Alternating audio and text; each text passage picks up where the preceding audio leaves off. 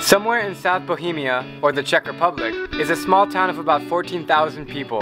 It's called Česky Krumlov. You've probably never heard of it before because most people only come to this country for Prague. And that's what excites me the most about making this video. Česky Krumlov is tiny. You don't have to spend all day taking the metro to get from point A to point B. In Česky, you can walk from one end to the other in just 45 minutes, so you'll never feel rushed. I spent 4 days in Česky Krumlov back in 2015, and it was so delightful that I had to come back.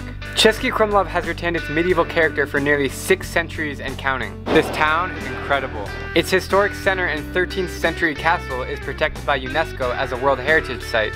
Every windy alleyway in this town points toward the castle, and it's absolutely stunning. It's the best hidden gem in Europe. So, what's the best thing to do in Česky Krumlov? Nothing. That's my answer, nothing. And that's why I love it here so much.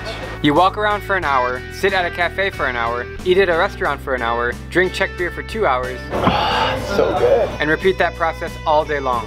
Take a lazy stroll up to the castle or sit and relax along the river. Hard life out here, eh? I've been to several dozen small towns in Europe and nothing comes close to as magical and charming as this one. Maybe, just maybe, I will move here in the near future.